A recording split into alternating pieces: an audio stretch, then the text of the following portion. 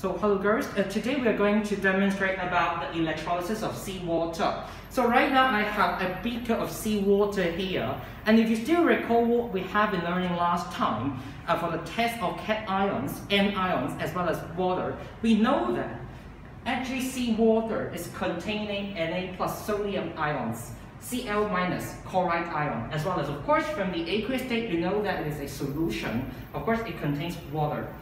And right now we are going to electrolyze it. So in Latin, lysis means break down, okay? We are utilizing the electricity in order to break down the seawater. So let's check out what will happen if we are applying the DC power supply with 15 volt, okay? And we are electrolyzing the setup. Okay, so first of all, we are filling in the seawater into the box here, as well as fill in the seawater with both test tube. All right, and in order to fill in, we are going to actually pour those solution into a beaker in the test tube first, and after that, we can use our fingers to stopper it, and we can invert it so that when we are inserting into the cup, and you can see both test tube here are actually filled with seawater, okay, with the pressure being equalized to both water in here as well as inside the test tube. And now we are going to put the power supply, okay, to make it like a 15 volt, okay, 15 volt, and let's see what happens.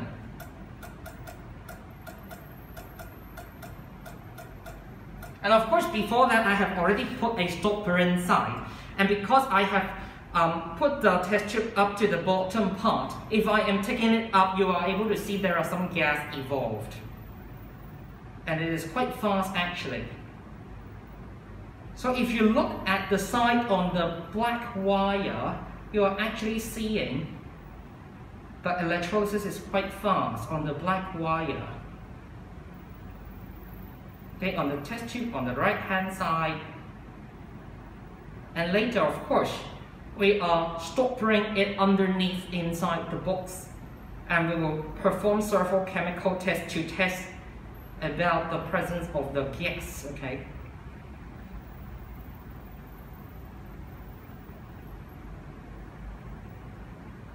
And I found on the right hand side this tube, it is already full of gas, and you can see the water has been displaced out so that I can stopper it underneath. Okay? And how about that? I turn off the power supply first because I would like to test the gas. On the right hand side, so right now, let's take out this test tube. And see what's inside.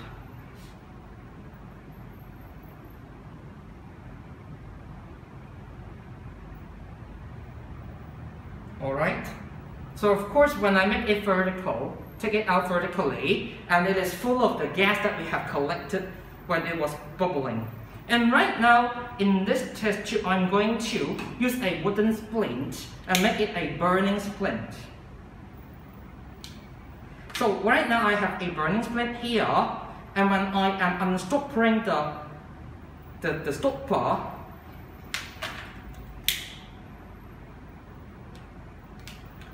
and let's check what happened.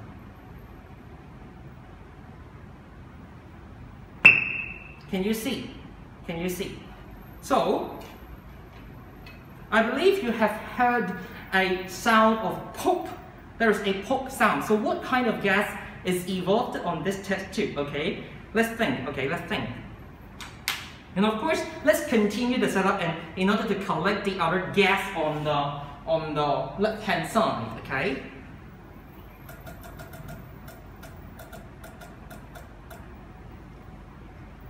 And of course, when I am actually taking up the test tube, you can see the conduction between the two electrodes, as well as the electrolyte is quite good, okay? So the electricity could pass through better, okay, when I am taking up the test tube so that the conduction is better. And you may also observe the color of the gas inside this test tube.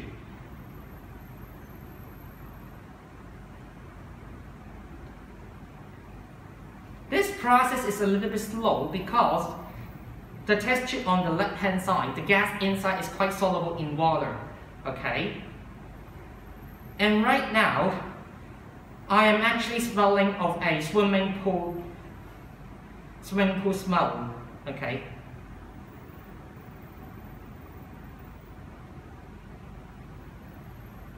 But of course, you are not able to smell it through the camera.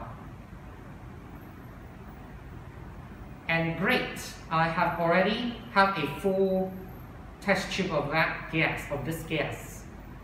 So I'm going to stopper it underneath the water and see, okay.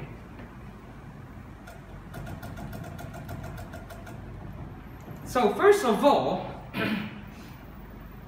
it's actually having a swimming pool smell here in the lab. Right now, can you please describe the color of this test, of the gas inside this test tube? Okay, can you see? Okay.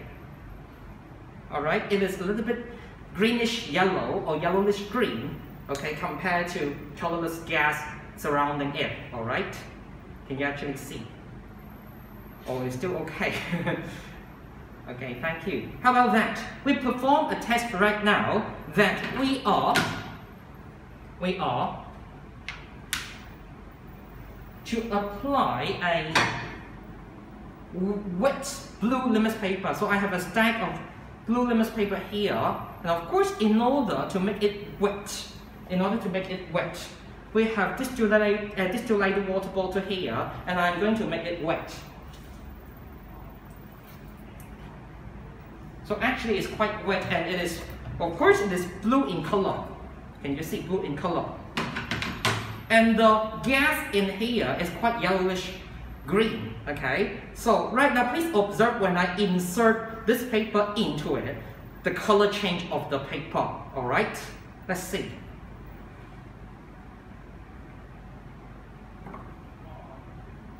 It turns red, and right now it turns white, all right?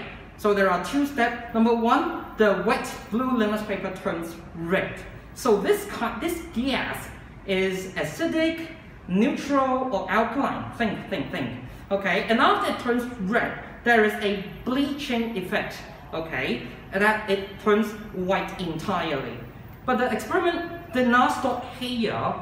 After we are able to perform the experiment, let's check also about the acidity or alkalinity of this solution remaining. And of course, we are able to use red litmus paper. Red litmus paper here, and insert into the solution remaining here. Okay, let's see. It turns blue immediately. All right. So let's look at the blackboard and see what happened actually.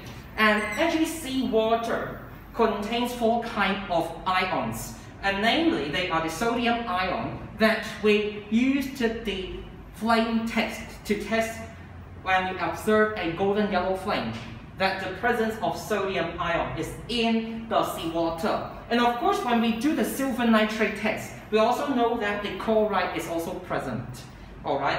And water is actually having a chemical formula of H2O. And the water inside the electrolyte is slightly ionizing to become a hydrogen ion H+, as well as hydroxide ion OH-. And in this experiment, because as you have learned in Form 2, that the positive electrode that is in red wire actually is giving out the current. And actually current and electron flow is in an opposite direction.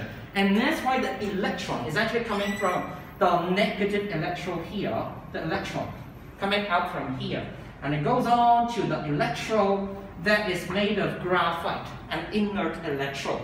And when the electron goes up to here, and of course electron would be attracted by, what do you think about a sodium ion, hydrogen ion, chloride ion, or hydroxide? And of course, it would be the hydrogen ion. So it migrates towards the electron. Okay, the hydrogen ion receives the electron, and there is a formation of the hydrogen gas. Actually, it is the hydrogen gas. And that's why when we are testing it with a burning splint on the right-hand side of the test tube, we are able to hear a pop sound. Alright?